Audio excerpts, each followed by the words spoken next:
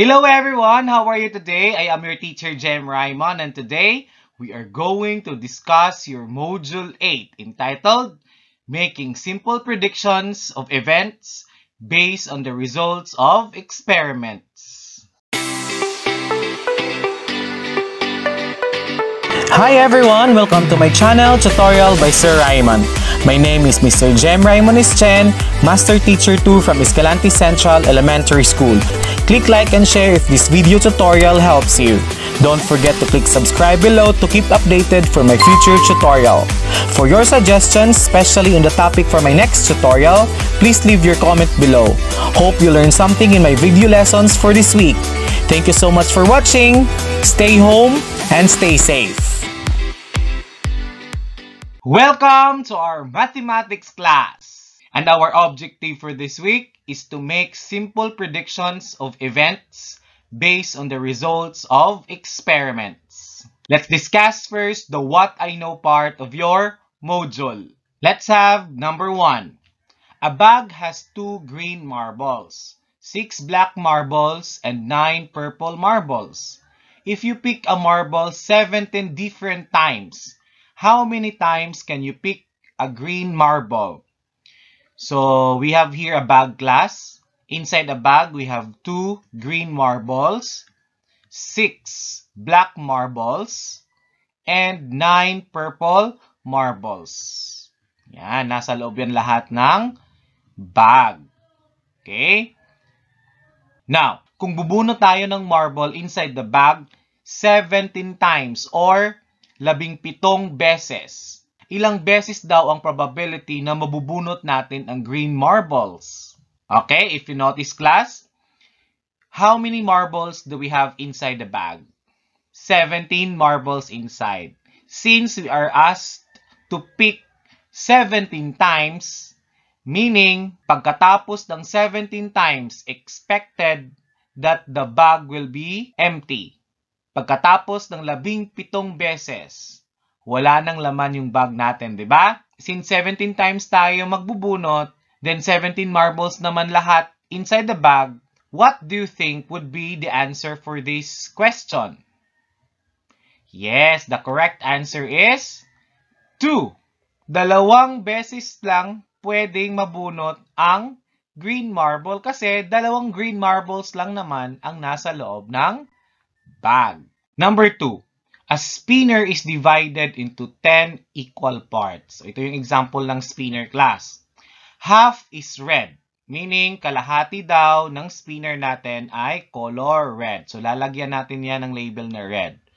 1, 2, 3, 4, 5. And then, 3/10 is white, meaning sa 10, 3 lang ang white. Okay, so white, 1, 2, and then 3. And then 1/5 is purple. So 1/5 or 2/10. 2 parts out of 10 parts or that's 1/5. So purple daw ang kulay. Yan, 2 yung purple ng ating spinner. Now, the question is, if you will spin it 10 times, kung paiikutin daw natin class ng 10 beses, ang spinner natin, what is the best prediction possible for the number of times that it will land on white?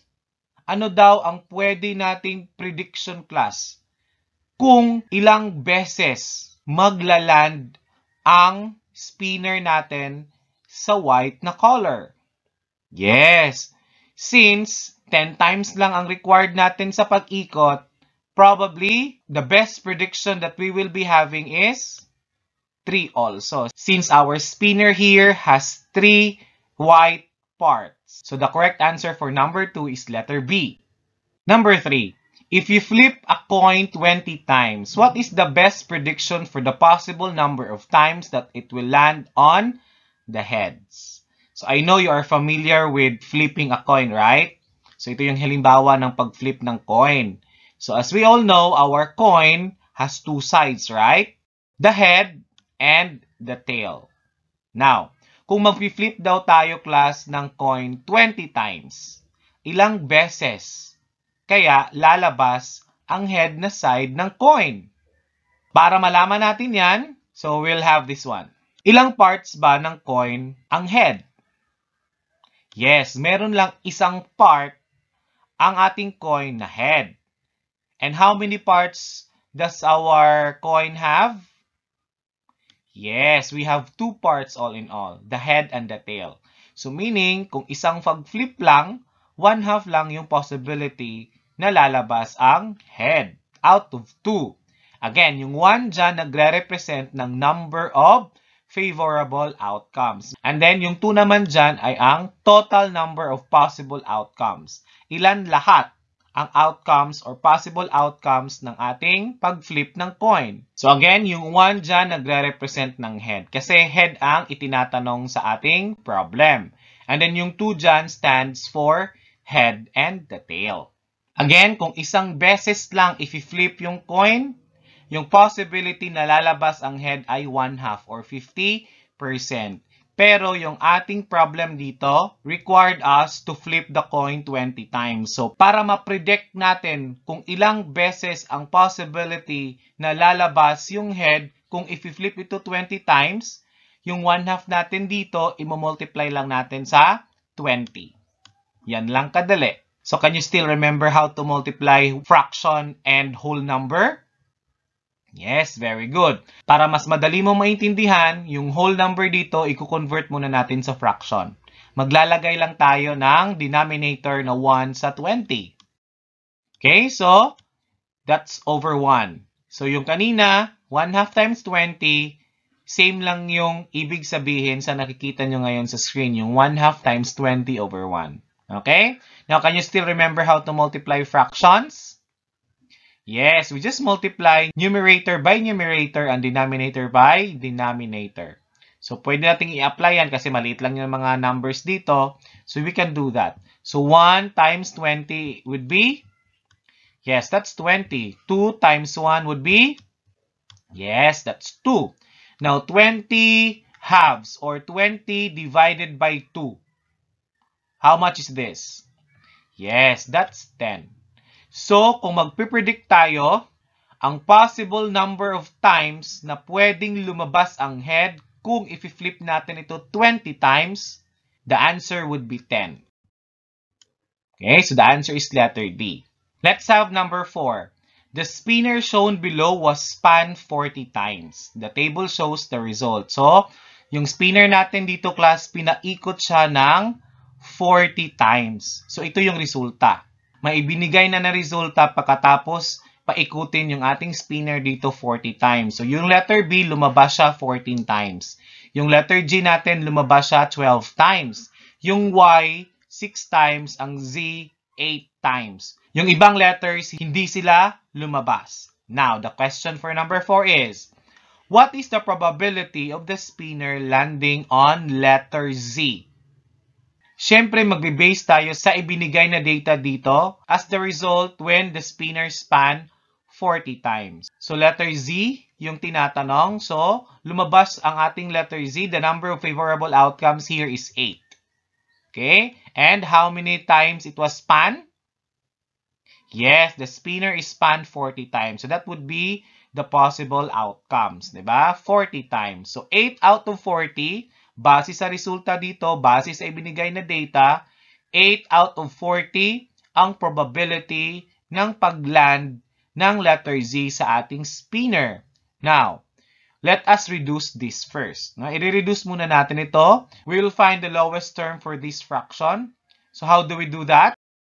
So, let us find out the lowest term of 8 over 40. So, para gawin natin yan, we will find out first the GCF or the greatest common factor of 8 at saka 40. Ano ba yung pinakamalaking numbers na pwedeng makahati sa 8 at saka 40? Yes, very good. 8. Yung 8 ang ating GCF o yung pinakamalaking number na pwede nating gawing divisor sa 8 at saka sa 40. So, ang gagawin natin, i-divide natin yan sa 8.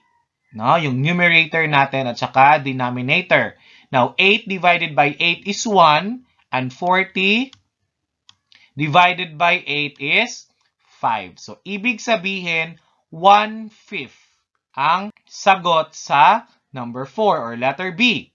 So the probability of the spinner landing on letter Z would be 1/5. Okay, we will use the same data for number 5. The question is, what is the probability of the spinner landing on letter G? So letter G naman yung ating kukunin na probability. Based sa ibinigay na data, wherein this is the result after spinning the spinner 40 times. Okay, so yung letter G natin is 12. So number of favorable outcomes here is 12. And the number of possible outcomes naman ay 40. So same din sa ginawa natin sa number 4. I-reduce natin siya sa lowest term. At para magawa yan, we will find their GCF or greatest common factor. What is the GCF of 12 and 40? Yung pinakamalaking number class na pwede natin gawing divisor sa 12 at saka 40. Yes, very good. That's 4. So, i-divide natin ang numerator at ang denominator sa 4. Okay, para ma-reduce siya sa lowest term. Now, 12 divided by 4 is equal to 3, right? And then, 40 divided by 4 is equal to 10. So, ang ibig sabihin, ang probability ng spinner landing on letter G is 3/10. So, the correct answer for number 5 is letter B, 3/10. This time, let's discuss the what's in part of your module. Number 1, what are the possible outcomes for choosing a prime number less than 20? Now, para masagutan mo tong number 1, kinakailangang alamin mo muna natin kung ano ang ibig sabihin ng prime numbers. What do we mean by prime numbers? Can you still remember?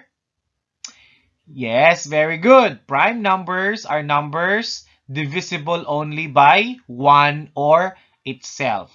Or, yung tinatawag nating prime numbers class, may dalawang factors lang. Yung 1 at saka itself. Yung sariling number niya. Again, prime numbers are whole numbers greater than 1 that have only two factors, 1 and the number itself. Halimbawa ng prime numbers, 23. So yung factors ng 23 are 23 and 1 lang, di ba? So, yung 23 at saka 1, sila lang yung mga divisors ng 23, di ba? O, wala nang ibang numbers. So, dalawang factors lang. Ngayon, ilan ba lahat yung mga prime numbers from 1 up to 20? You have to identify that para malaman natin yung sagot sa number 1. Yes, very good. These are the prime numbers and the possible outcomes when we talk about prime numbers less than 20. We have 2, 3, 5, 7, 11, 13, 17, and 19. So, yan ang mga prime numbers less than 20. So, yan yung sagot sa number 1. Yan yung mga possible outcomes natin. Let's have number 2. If Anna has 5 shirts and 3 pants, how many possible combinations of outfits she can choose from? So, para ma-solve natin yung problem na to class, gagamit tayo ng tree diagram.